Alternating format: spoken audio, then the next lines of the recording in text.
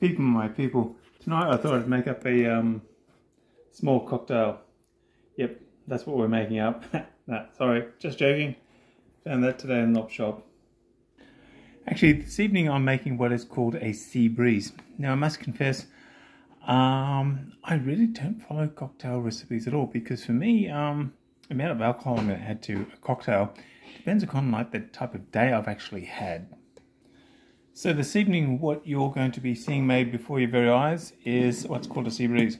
One large tumbler that's got about 4 large ice cubes in it. Vodka. I'm using Port Phillip Distillery's premium distilled vodka. Sound of Happiness. Very subdued Sound of Happiness. That sounds a lot better. Thanks, Chris. So I'm going to tip a good measure of this in.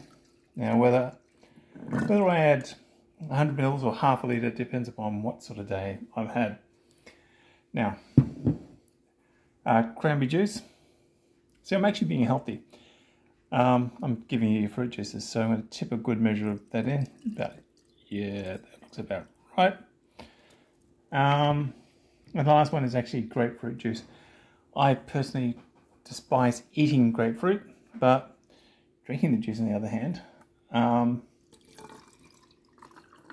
you see it's got that beautiful apricot colour. And of course, because we're not James Bond, we're going to stir our martinis, our cocktails, not shake them. Get that ice in there. It is, as I record, it has been the gin drinking weather that I've been threatening you all with. Or in this case, vodka drinking weather I've been threatening you all with for quite a while now.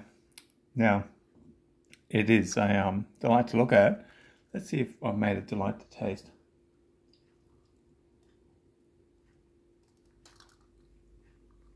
Oh yeah. Very, very, very refreshing. Best had ice cold. This is the sea breeze. That will refresh you at the end of those days. And like I say, the amount of alcohol you want to put into it, it's up to you. If you had a bad day, just put an entire damn bottle in.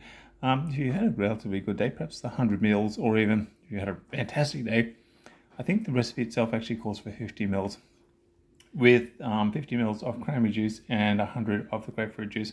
But I'm a rule breaker. I'm a bad boy, and I think you're adult enough to actually make your own martinis or cocktails, depending upon how bad a day you've got.